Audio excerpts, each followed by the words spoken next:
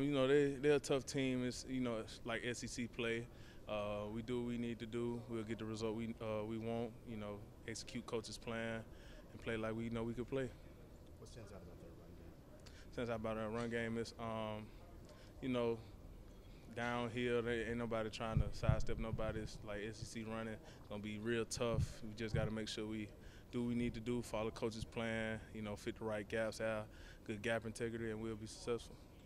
As a defensive lineman, do you look forward to matchups like this whenever these are games that are really won in the trenches? Definitely, because you know everybody the game won up front, so just treat this game like another one, just the next opponent. Just being a home underdog motivate you guys at all? I mean that's just rat poison.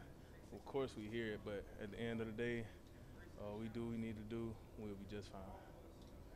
But not necessarily bothers me because I don't really listen to it. Tim, how do you think you guys have fit the run over 3 weeks?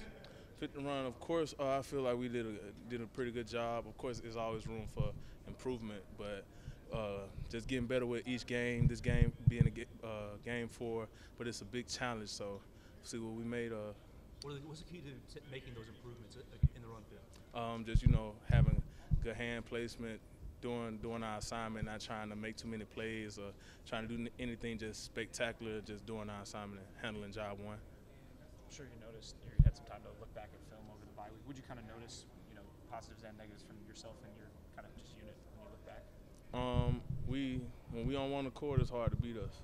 But when somebody not necessarily doing their job here or there, of course it's gonna be easy. But when we one band, one sound, we make some beautiful music. What's been the message from the coaching staff this week heading into Georgia on Saturday? Same as same as the weeks in the past. Just go 1-0 every day. Go 1-0 every play. Go 1-0 every meeting. Just try to get better than you did yesterday.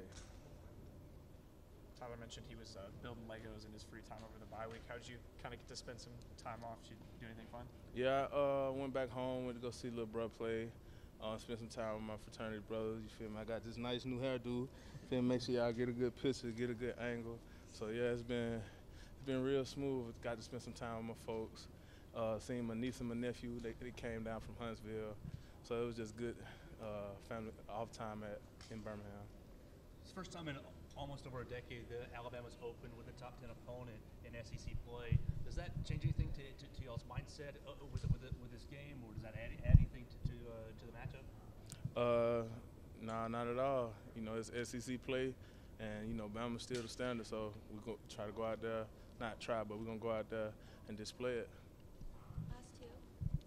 Tim, it's no secret that Georgia's going to try to run the ball down y'all throats and try to force y'all to just try to tire y'all through the run game. Can you just talk about how important it is just up front in the trenches, setting that mentality early just to take away that threat in the run game and make Carson beat y'all through the air and stuff like that? Well, it's to whom much is given, much is required. They said it's a challenge. They said they're going to run the ball, and we're going to do what we're going to do. We do what we do, we're going to be good. That's all I got to say about that one. How would you assess your play for the first 3 games?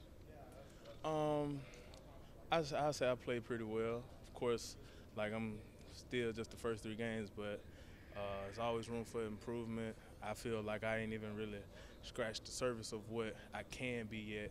It's just y'all just starting to see what I haven't been putting on. Last year was more like getting my feet wet, but this year is more of like showing I can dominate.